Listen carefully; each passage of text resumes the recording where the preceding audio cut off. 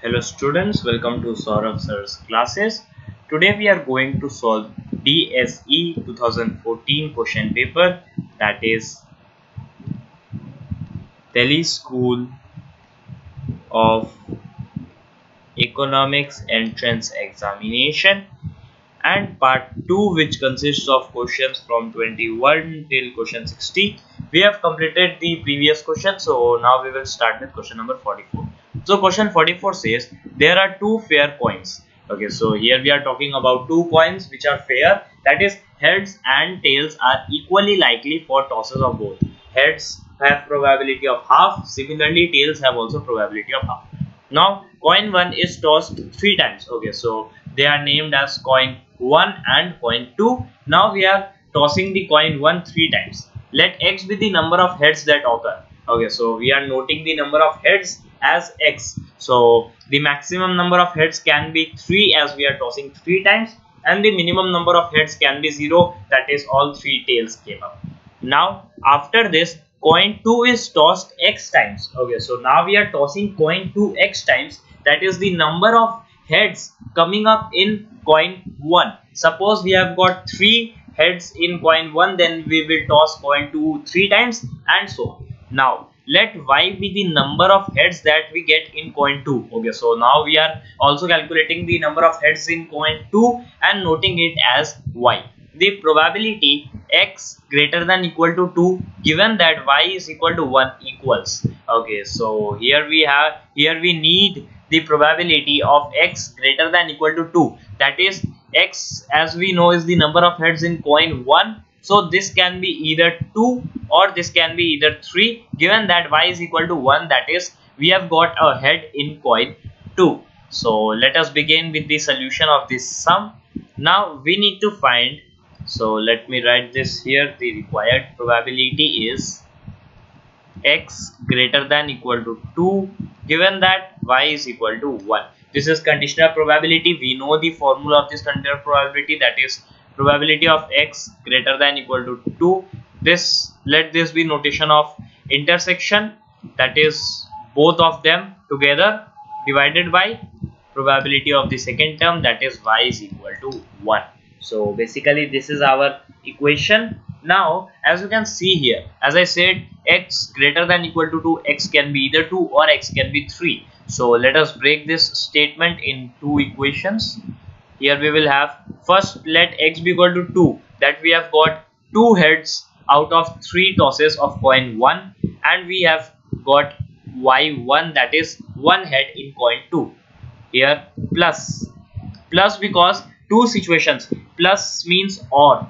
Here plus indicates or, and or consists of 2 situations which cannot happen simultaneously. That is, as you can see here, either we can get 2 heads or we can get 3 heads. We cannot get 2 heads and 3 heads both together in coin 1 when we toss 3 times. So we will add a plus, that is either 2 heads or 3 heads. So x equal to 3 and y remains 1, and in denominator, as you can see, we have p y is equal to 1.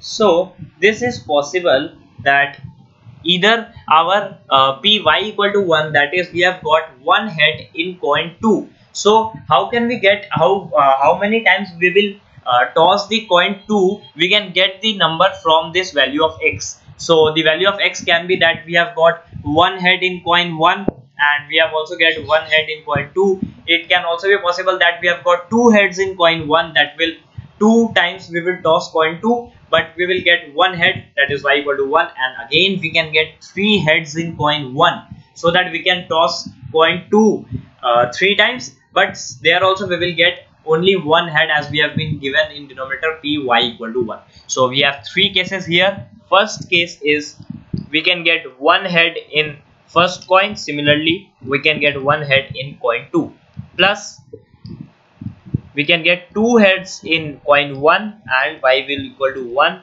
plus we can get all the 3 heads in coin 1, but we will get only 1 head in coin 2. So basically this is our whole equation. Now let's transform this into another conditional probability form. As I said here, this indicates the intersection part, that is both are occurring together. So it doesn't matter if I write this first or if I write this second, the meaning is same. So let us assume this to be, let this be assumed as y equal to 1 comma x equal to 2, and let this be assumed y equal to 1 x equal to 3. The meaning is same, and similarly in the denominator we will do the same thing, and then we can write this as conditional probability.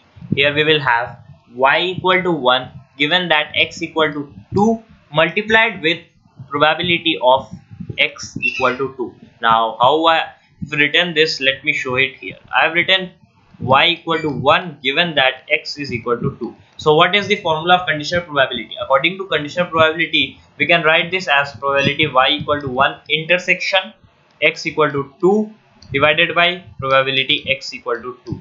So as you can see here, we have probability y equal to 1 x equal to 2 here. So we will multiply this here, and this is what I have written here. Similarly, we will write for the second this one. So here we will have probability y equal to 1. This is given that x is equal to 3 this time, and probability x is equal to 3. And in denominator we will have the same thing 3 times, and we have plus sign here. So let us indicate this as summation to make the sum easier, and let our I be equal to 1, and we have 3 values of x, 1, 2 and 3. So our limits will be from 1 to 3, and the equation as I have written in the numerator, here we will have y equal to 1. Y equal to 1 is constant, as you can see in our very first statement. Y equal to 1 is given, and the value of x is increasing. So this can be written as x equal to I. Again, probability of x equal to I. So basically this is our complete equation. Now all we need is to put the values of this equation. So let us first find all the values of this equation. Here first we have probability y equal to 1 x equal to 2. So this one is, we have given that x is equal to 2. We need to find the probability that we have got one head in coin 2. So we are tossing coin 2 times, and we need to find the probability of one head, that is y equal to 1. So here in first toss we can get a head that is having probability 2, and in second toss obviously we will get a tail because we need only one head. So this is a possible case, or second possible case, first a tail and then a head. So these are two possible cases. So solving this we will get half. So our first value here, value to this is half. So let me write the values here. So this will be half, and it is multiplied with probability x is equal to 2. So probability x equal to 2 means 2 heads in the first coin. So coin 1 we are tossing 3 times, and we need 2 heads.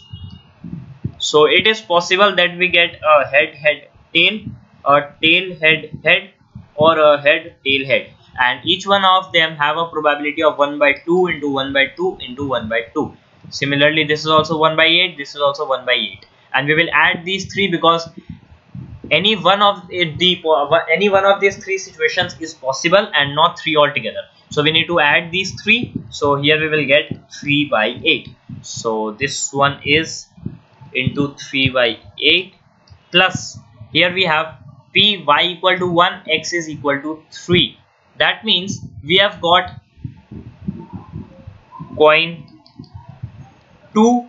We will toss this coin 2 3 times because our x is 3, and here you can see in the question coin 2 is tossed x times. So x is 3 means coin 2 will be tossed 3 times, and since y equal to 1, that means we need one head. So 3 times tossing and one head. So the possible situations are head tail tail, tail head tail, tail tail head. So these 3 again, each one of them has 1 by 8, that is 1 by 2, 1 by 2, 1 by 2, and 1 by 8 we will add all these 3 and we will get 3 by 8. So here we have again a 3 by 8 into probability x is equal to 3. So probability x is equal to 3, as you can see, is x equal to 3 means 3 heads. And how is 3 heads possible? Total number of possible cases for point 1 is head, head, head. We are tossing 3 times. So this is the possible cases: head, head, tail, head, tail, head. We will have 8 cases, that is tail, head, head. These are 4, and the other 4 are tail, tail, tail, tail, tail, head, tail, head, tail, head, tail, tail. And we need 3 heads. So 3 heads, we have only 1 case. So the probability will be 1 by 8. So here we will have 3 by 8 into 1 by 8. So this is our numerator. In denominator, we will have the same process. We will follow by the same process and find the values. So you can do this yourself. And to save the time of the video, I have done this previously. So the values we will get are 1 by 2 into 3 by 8, the previous value only. As you can see, we have the same value in numerator and denominator. Secondly will be again a 1 by 2 into 3 by 8, and the third value will be 3 by 8 into 1 by 8, that is the last value of the numerator. So we have simple integers in our equation, so we can solve these easily. You can do this and match our answer. So the answer to this will be 5 by 9. So let's check the options.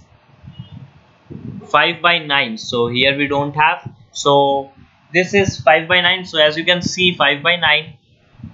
Here 5 by 9 can also be written as 10 by 18.